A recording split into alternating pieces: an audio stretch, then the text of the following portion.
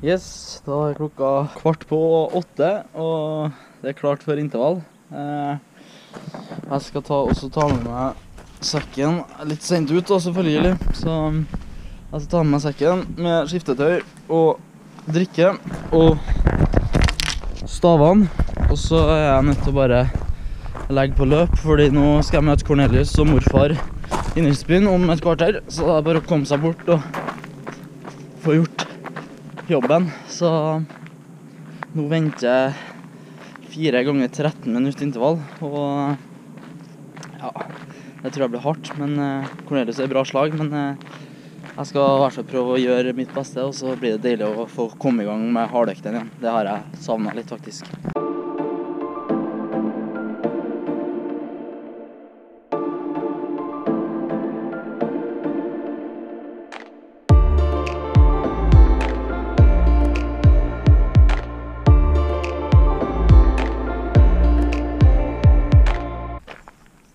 Til 1,57.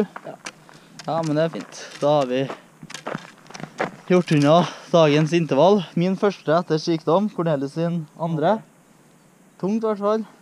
Jeg var i hvert fall tung. Jeg hadde høyest puls. Du var... Det var kanskje... Nei, det var like, tror jeg. Like dårlig form begge to. Så vi begge to jubler for at det bare er juli. Og at vi er 1,5 minutter bak det vi sprang på i fjor på høsten. Så vi har 3 måneder på å komme på samme nivå, og forhåpentligvis skal vi klare det, men du vet nå aldri. Jo, si det. Tar det. Så nå er vi ferdig, endelig i hvert fall. Så deilig å være ferdig med intervall, det er alltid godt. Yes, da har vi tuslet oss ut igjen. Klokka er 8, og vi er klar for å kjøre intervall. Så en litt kortere intervall i dag, for det blir 3 intervaller i uka her, og da må den ene være litt kortere. Så 30 minutter i zone 3, og så da er det 8 minutters drag, ganger 4. Så ja, nå skal vi ut på Søbstad, gå det skilikt løype, og ja, ut og kose oss i 32 minutter, og så får vi se hvordan formen er, men det kjennes bra i hvert fall.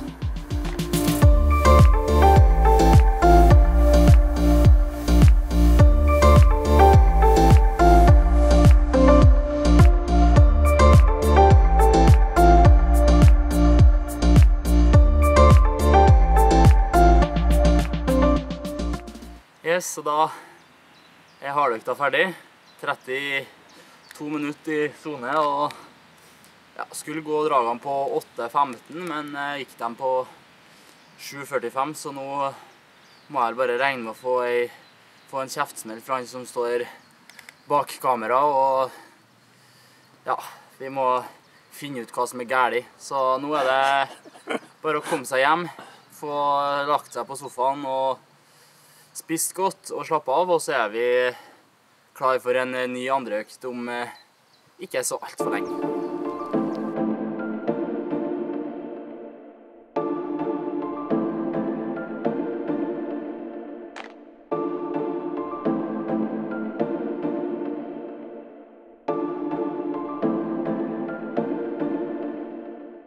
Dagens favoritt, klart økt. Hvordan føles det å være favoritt på klassisk motbakke i 1 time? Digg. Ja, det må føles godt. Vi skal opp på toppen her. Ja, de leggsa der, de er jo skapt for motbakke. Leggsa her derimot, de er skapt for å ligge på sofaen.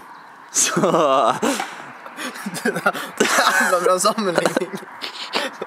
Ja, jeg tok henne på sparket da. Så, men i hvert fall, intervall ble, og jeg mener du er favoritt.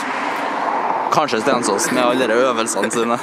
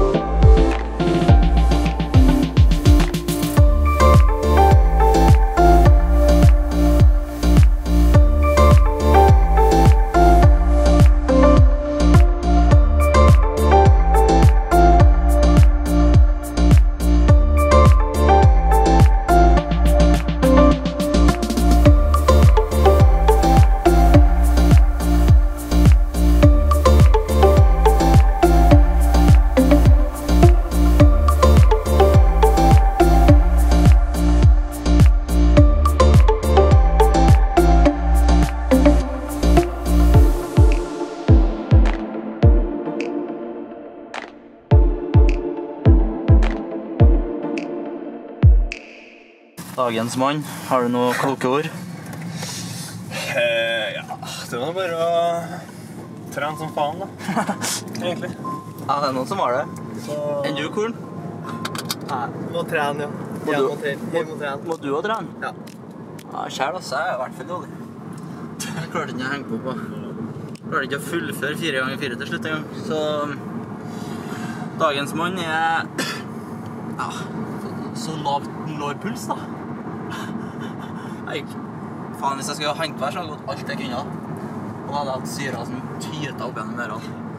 Så... Men det skal sies da. Det er for tidlig form, rett og slett. Men det skal sies, det er jævla bra løype, skulle jeg si. Bra, fin økt. Det er det. En helt nydelig bakke da. Så ja, den er fin. Vi har jobbet jevnt og godt hele veien. Så vi legger den her i banken, og så vender vi snuten hjemover, og jeg gleder meg i hvert fall til å komme hjem og legge meg på sofaen. Keksen er med. Keksen er med. Du og keksen din, du som har liksom denne godteriavtalen din. Sponskeks. Hvor er det keksen? Ring da. Nei, så nå er jeg hjemme og legger seg på sofaen og ser Tour de France, og ja, sov. Det skal bli godt. Legge seg i fosterstilling og Grin. Uff, faen meg. Harde dager. Det blir godt. Jeg kom hjem, ja, og jeg har spist og funnet godplassen, så nå er det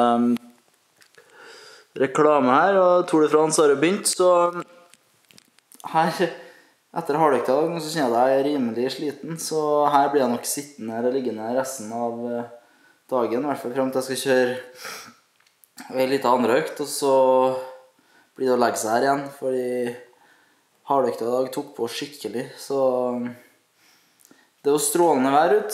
Det er sol og blå himmel, så, men det hjelper lite for at jeg er så sliten, så det har sikkert vært deilig å vært ut og herje nå, men det blir det ikke. Jeg må bare prioritere å få slappe av, og da blir det å ligge her, så det er jo for så vidt godt det. Og nå starter det på igjen, og da er jeg klar til å sette på Tour de France, og kanskje jeg legger meg og søv litt også. Det forundrer meg ikke i hvert fall. Så, sånn går dagene, og det er kjedelig, men sånn er det bare.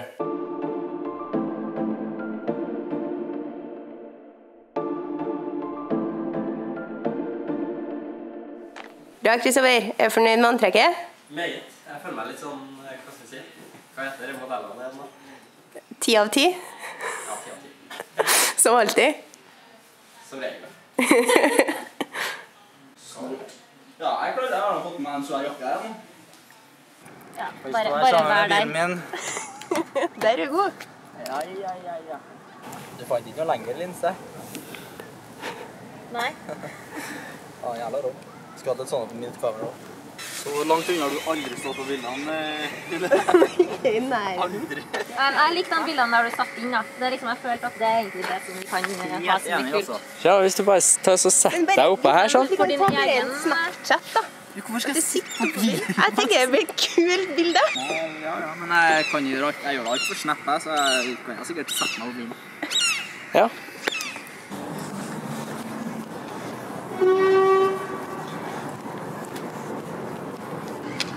Hva vil du si at det er brunest da? Du har da skrevet noen sånne bilder på oss. Det var dagens brunest. Jeg synes at Kristoffer er brunest da. Det er det verste jeg har hørt. Er ikke enig? Om hva da? Nei, at du har et sånt vaskebrett i magen din gjemt langt inn her. Men i hvert fall er du også. Ser ut som du er litt tjukk i regens. Hva sa du?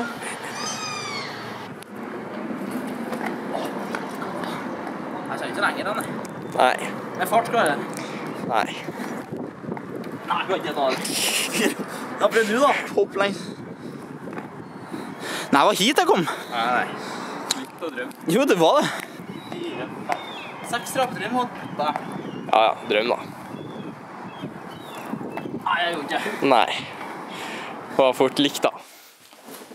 Da begynner det å nærme seg slutten på uka her.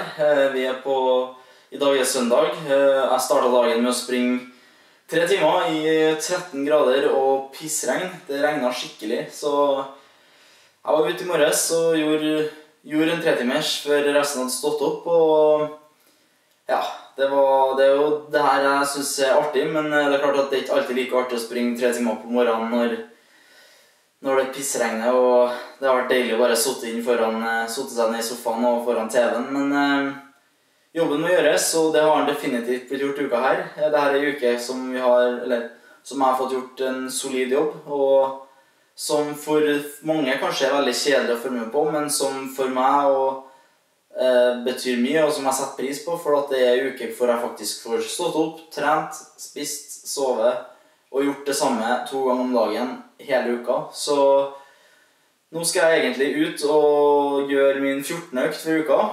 Det blir deilig å bli ferdig med uka her også. Jeg har stort sett trent, spist, sov, har ikke vært ut av døra utenom det.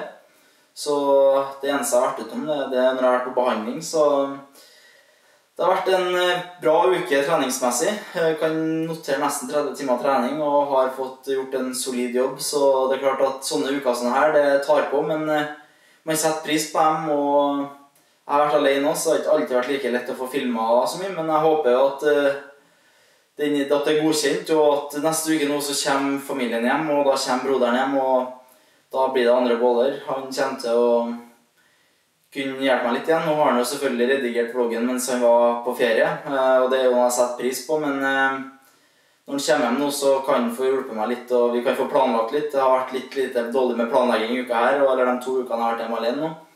Så ja, det blir egentlig godt å ha dem hjem, bortsett fra at jeg sikkert får høre at jeg ikke kan ligge på sofaen hele dagen, og at jeg må sette inn i oppvaskmaskinen når det passer dem, og ikke når det passer meg. Så jeg har trivdes når jeg har vært hjemme alene nå et par uker og fått gjort en solid treningsjobb. Jeg har stort sett trent mellom 2 og 3 timer på hver eneste økt, som betyr 30 timer trening, og det er klart at det tar på. Så uka har vært strålende for min del, og de ukene her de får vi dessverre alt for få av. Vi får noen på høsten, og vi får ofte et par i juli, men utenom det så er det ofte mye annet som skjer, og når vi nå skal inn i augusten, om ikke alt for lenge, så skal jeg love dere at det begynner å kjøre, og det tror jeg blir utrolig. Jeg gleder meg til august, for det er mye artig som skal skje. Og så er det klart at da må jeg bare nyte den tiden jeg har nå i juli til å få trent skikkelig og funnet roen hjem, og det føler jeg definitivt at jeg har fått gjort her nå, så da er det bare å avrunde her, og så ses vi om neste uke. Så adios, amigos.